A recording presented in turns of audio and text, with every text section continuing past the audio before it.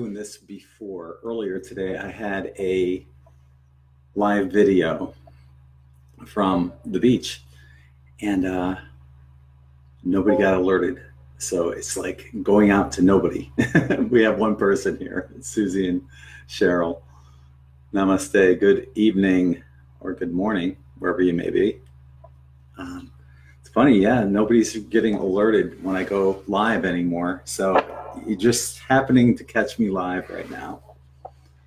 And what I'm going to be talking about are these high-pitched frequencies, and they've changed throughout the day.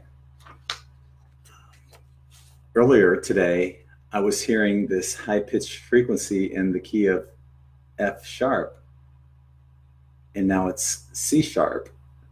And I was just checking the Schumann resonance chart, and I'm not seeing anything there going on, so I'm just trying to correlate 1 plus 1. But what I'm seeing and hearing are these overlaying frequencies. Now, as I mentioned earlier today, I heard an F sharp, which is this. But it's an even higher frequency than that. It's a higher pitch. It's much, much higher. You know, this is, if you can imagine, like 3 or 4 octaves higher. That's how high of a pitch it is.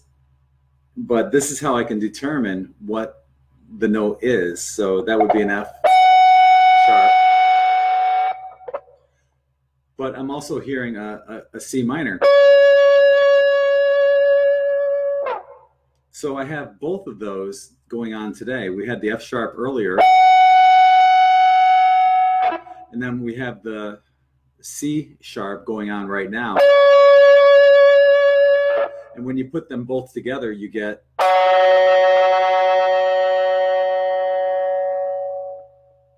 Can any of you guys hear that? Are any of you guys hearing either the F sharp, or the C sharp?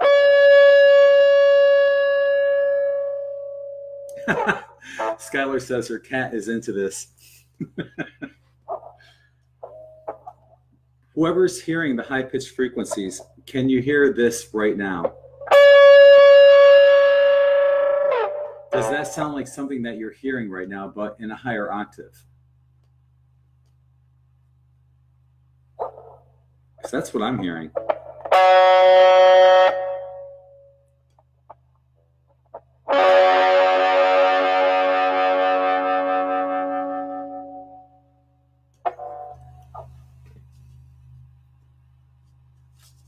Okay, so I had to look this up, and the F sharp. Actually, let me preface this. I got my other computer going on over here. I'm charting this day by day, and on November 11th, the predominant note, the frequency that I was hearing was C. And thank you, Skylar, for aligning these notes to the chakras. I wasn't thinking about that. Skylar made a mention in a comment on one of my posts. So I aligned these also to the chakras. So on the 11th of November, we had the key of C. That was the predominant high-pitched frequency. And that is the root chakra. And then on the 12th, it was A, which is the third eye. So you can see how these high-pitched frequencies are coming in and working on certain energy centers of the body. And then on the 13th, 14th, and 15th of this month, it was in the key of D. And D is the sacral chakra, as Skylar pointed out. And then today, we started out at F sharp, which is, it's like a half step off. It's this right here. So it's a half step away from a G and a half step away from an F. So what that is the G and the F would be between the throat and the third eye. So it's like stuff going on right between there. And then, like I said earlier today, it was the F sharp. this one.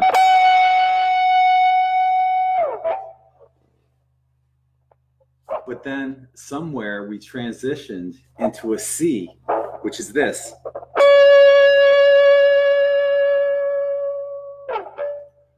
So I'm curious if any of you guys are hearing those high-pitched frequencies in those keys right now.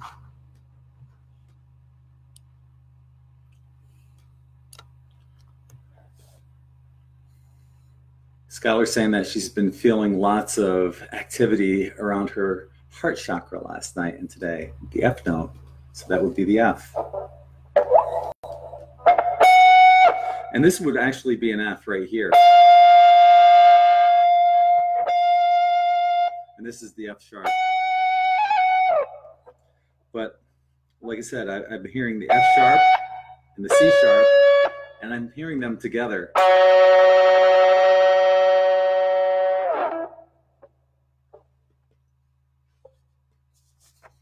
So the F sharp, which is what I heard earlier today, that stands for, and I looked it up, and I'll post a link here on the video somewhere when I get done, of where I got the meaning of each note. But the F sharp means triumph over difficulty, a free sigh of relief uttered when hurdles are surmounted, an echo of a soul which has fiercely struggled and finally conquered. So, you know, we're all going through a lot of crap right now. And if it's not us personally, we're going through a lot of stuff as the collective, you know, especially here in the United States, where we have the wildfires burning out in California. We have the red tide here in Florida. It's just pure chaos. And it's chaos that doesn't have to be. You know, I kind of have the feeling that those California fires were intentional for various reasons I'm not going to get into right now. And, you know, the red tide equally, that's intentional too. It's, you know, the simplest answer with the red tide is to, number one, regulate the toxicity that goes into the water from all these places like, you know, Big Sugar and farming and stuff like that. Regulate how much toxicity can actually go in the water, which should be little to none. And then have the historical flow go back into the Everglades where it originally went, instead of coming out of both sides of the state and poisoning both the Atlantic and the Gulf of Mexico. It's pretty simple. It doesn't take a rocket scientist to figure that one out. You know, so, you know, the answers are simple, but yet they still allow the red tide to happen and killing all this beautiful sea life, and it's not fair to them. So yeah, we're all going through these struggles and strifes, and it's so important more than ever right now to stay positive. Something's going on big time, and that was the message. I got the key of D 3 days in a row. Okay, let me see if I have the meaning of D on here. Yeah, D is the key of triumph and victory. So something, we had that 3 days in a row, and this would be D.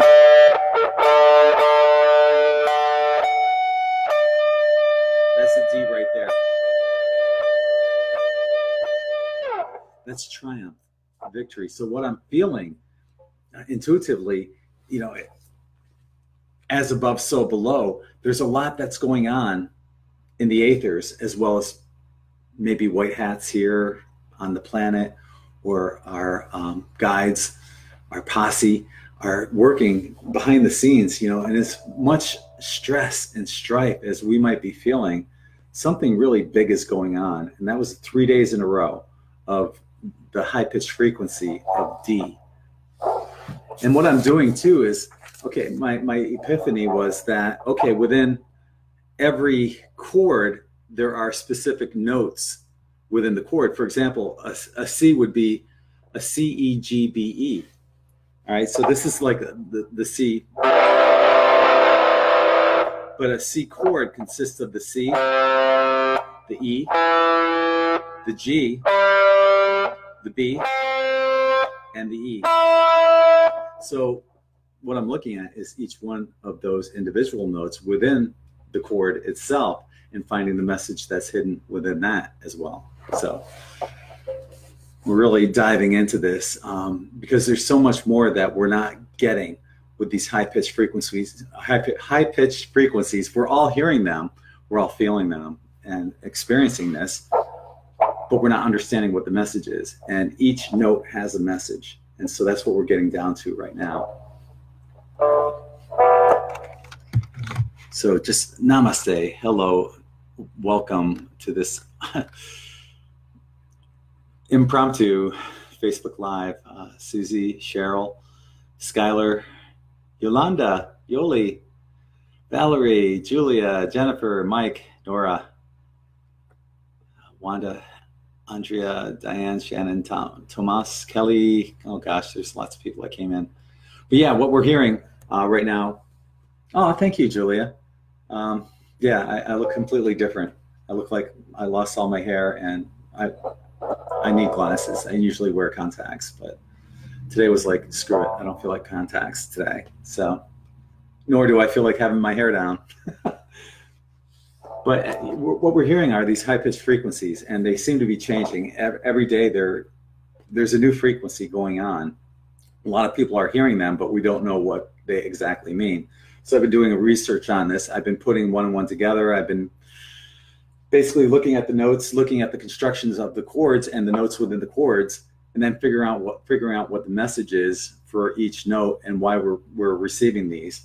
And it was brought to my attention by Skylar that each note has a corresponding chakra, so we can also figure out how this is affecting the chakras as well. Maybe it's some kind of attunement that's going on for each chakra. So D is the sacral chakra. It's one of our lower three chakras. It's basically rooted in third dimensional reality. And there was a lot of crap that was going on and that we needed to work through. We had the, today was the F sharp and the C sharp. And an F would be the throat chakra and a C would be the third eye. So we're working with somewhere in these kind of frequencies, somewhere between here and here, but not necessarily one or the other. So it may be a combination of both. But like I said, is anyone hearing this as a high-pitched frequency, this note right now?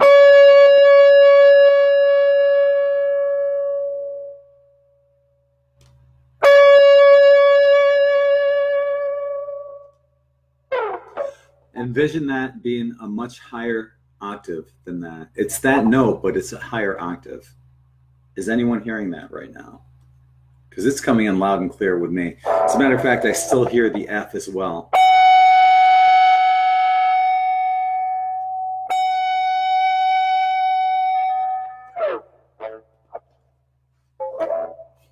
So if you tune into those frequencies, you'll hear one or the other, or maybe both.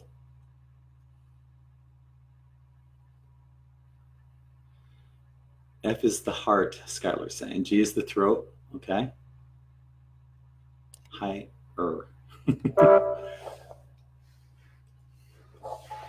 So yeah, I'm trying to figure these out and putting the pieces of the puzzle together. So basically, you know, what we're hearing in the last few days is C, A, D, F sharp, and C sharp. So C, A, D, F sharp, and C sharp. And somewhere there's a song in there. I don't know how the song would play out, and that.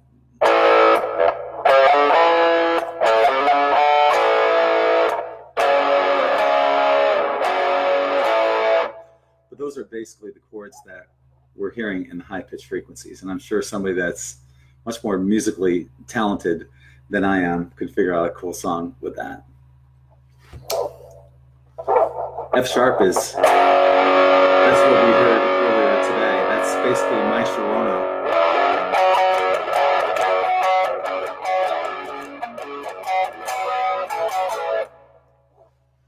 Or something like that. But yeah, that's the F sharp. That, as I mentioned, that's triumph over difficulty, a free sigh of relief uttered when hurdles are surmounted, the echo of a soul which has fiercely struggled and finally conquered. And then today is the C sharp. I'm not sure what penitential means, but the description says penitential lamentation, an intimate conversation with Creator Source, the friend and help meet of life, whatever that means, sighs of disappointment, disappointed friendship, and love lie in this radius. So there is a lot of strife. There's that talking to Creator Source, kind of why, what's going on, that kind of thing. But we're also coupling that with the triumph over difficulty, so there's a lot going on. It seems like, once again, intuitively, if you had to put them both together, the F sharp and the C sharp, it sounds like a lot of addressing. Here's the problem. Let's address it and transmute it. I think that's what's going on right now. And so we're going through the transmutation process with the C sharp. And we addressed the issues. We figured out what the issues were with the F sharp, and now we're transmuting those issues with the C sharp. And let's not forget we have Mercury retrograde right now. God, I'm surprised my guitar even works. I shouldn't have said that. Now it's gonna probably shut off on me.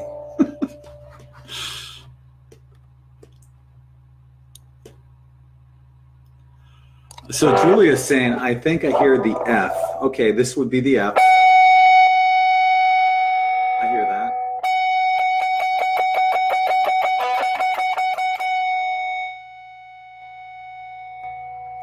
And it is, it's very high. It's many octaves, it's probably 2 or 3 octaves higher than what this note I'm playing on my guitar. But that's the highest note I can hit in an F on a guitar. And then the C, I'm also hearing the C sharp.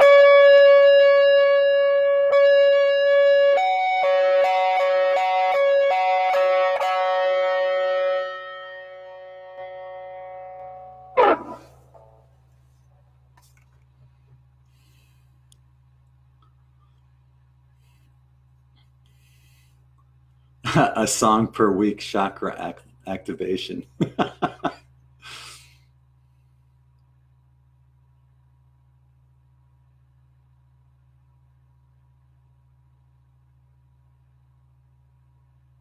Just checking out the comments. Yeah, today's been a really peculiar day. It's hard to figure out, with the different frequencies that are coming in, with it shifting from one high-pitched frequency earlier in the day to another one right now. I think we're getting an idea of how to fine-tune what we're hearing into something that's tangible and makes sense. And it's not easy to make sense of everything that's going on right now when so much of this stuff is being controlled and manipulated by malevolent people who don't have our best interests at heart. A lot of this stuff it's almost as if they're trying to make the end times come to fruition. This whole end time prophecy, you think about they say that, the sea will turn to blood or the water will turn to blood. Well, what do we have right now? Red tide, it's killing all the sea life. And it's all man-made. It's crap. It shouldn't and doesn't have to be this way. So I know we're all feeling a lot of this stress, tension. But it's like those 3 consecutive days of having the D, high-pitched frequency, the key of triumph and victory.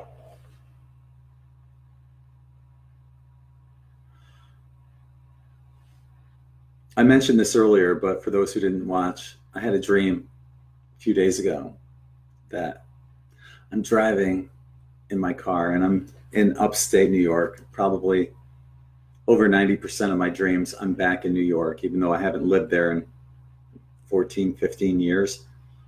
But most of my dreams, I'm back home. Now, I know that a lot of you also have that feeling of wanting to go home, but not necessarily, where you are, more so going home. But I'm back home, and I'm driving up a mountain, and there's 4 lanes on this mountain that are all going in the same direction, up.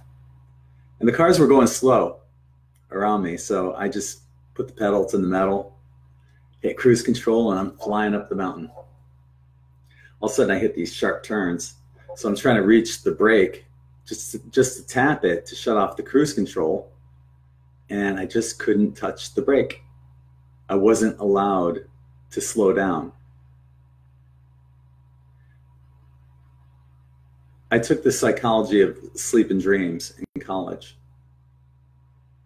and our dreams are played out through metaphor, and the typical metaphors were not, they made sense, but they weren't metaphysical metaphors. So typically, if you're climbing up steps, you're going up a hill, you're climbing up a mountain, you're about to get a raise, or something really good is going to happen in your life. But the way I see it is, it's ascension. It's like when you see a ladder in your dreams, that's not a ladder, it's DNA. But if you're going up, climbing up anything, you're looking at ascension. So as I was ascending up the mountain, I'm not allowed to slow down. There was no fear in this. I have to point that out too. There was no fear in that dream. I'm flying around these corners and I can't slow down, but I just knew it was cool. I felt like I should slow down, but I wasn't allowed to. So that's the message. Despite all this crap that's going on, it's pedal to the metal, balls to the wall. We're flying up that mountain. There's no stopping. And a lot of this stuff that's going on right now, it's just a distraction. It's taking us away from where we need to be, which is focused and grounded and continuing to move forward despite all the crap that's going on in the world. And I think a lot of these messages that we're getting through the high-pitched frequencies are portraying the same message as well. So, just one man's opinion. Check out the comments if there's anything else going on here. Julia's asking, do I hear them in both ears? Yes, I do, but predominantly it's either one ear or the other. For the most part, I'll hear it a little bit louder in the right ear. Sometimes it's a little bit louder in the left ear. A lot of times it'll be like 2 notes layered on top of each other, like the F sharp and the C sharp. Oops.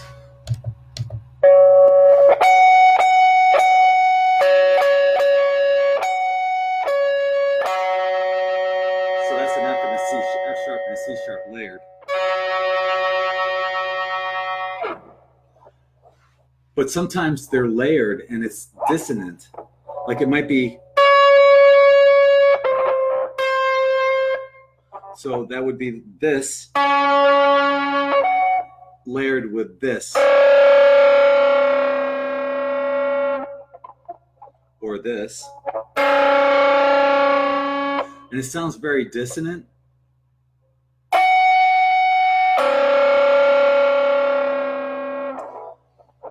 But it's what I hear. I can't control what I hear. And it doesn't sound as dissonant when it's this.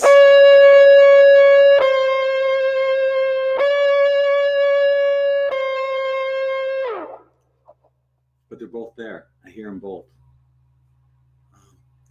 But usually what I'll hear is the predominant sound, and I'll locate it up here. And I know that, this is a G. And then from there, I look up the musical interpretation. But yes, I do hear them in both ears. One ear is much louder, usually, than the other. And usually that's the right ear.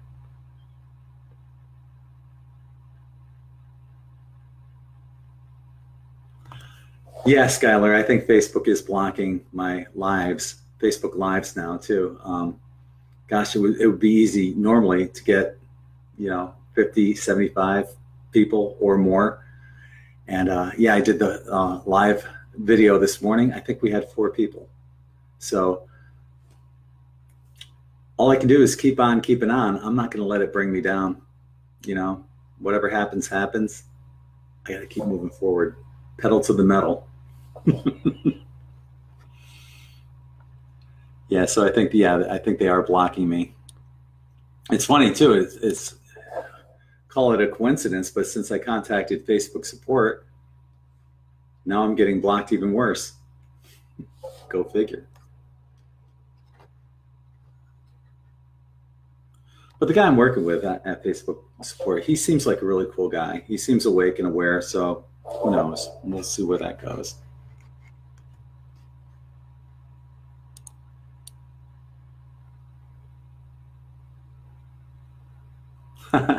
Thank you, Don. Diane's saying usually her left ear. Okay, that's interesting. I'm sure there's a meaning to that too. In QHHT, one side of the body is past life, the other side is current life. Like, for example, anything that happens, any scars or bruises that you might have on your left-hand side, that would be a past life experience. And the right-hand side would be current life. So if you're hearing that in your left ear, there's something in past life, maybe that you're transmuting predominantly, or if you're for whoever's listening right now, if you're getting that predominant sound in one of the ears, think about how that means, whether it's past life or present life. Like I said, left side is past life, right side is current life.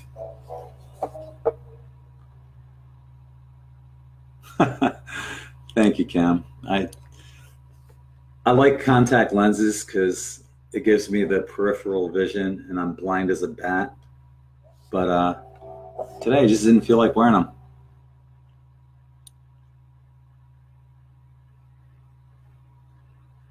Exactly, Diane. Their main goal is always to keep us in fear, and we need to move beyond that. There's a lot of crap that's going on, and we can send out positive love and intentions to everyone that's been affected by all this negative stuff and everything, including our sea life.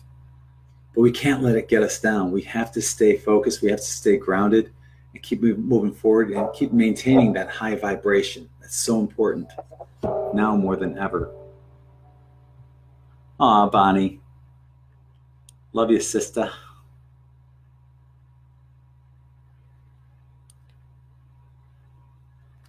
So Julia is saying that the right ear is supposedly a positive greeting or affirmation according to the Law of One. That's, I read the Law of One. I don't remember that, but there's so much in there. It was a long time ago too.